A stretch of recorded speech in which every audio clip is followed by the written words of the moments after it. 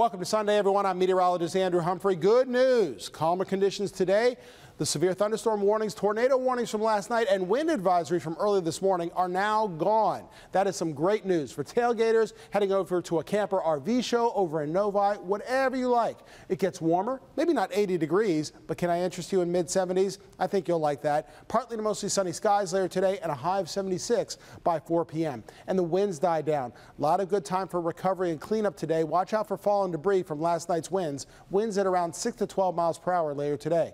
Believe it or not, Tropical Storm Nate, it's moving north, getting closer to us. It actually means rain for us, but not until late tonight. Early on Monday morning, and then it's out of here by tomorrow afternoon. So dry up until midnight. Overnight temperatures will be in the middle and upper 50s. Tomorrow, during the holiday, some early morning rain, especially before 8 a.m. After 8, 9 o'clock in the morning, it gets sunnier again and warmer again. 77 for a high on Monday. After that, a little bit cooler, but still milder than average. 71 on Tuesday with plenty of sunshine, heading back to work and back to school. Outdoor recess for the kids. On Wednesday, we might need our umbrellas again, a high of 69, but sunshine returns for Thursday and Friday at least, with highs in the low 70s.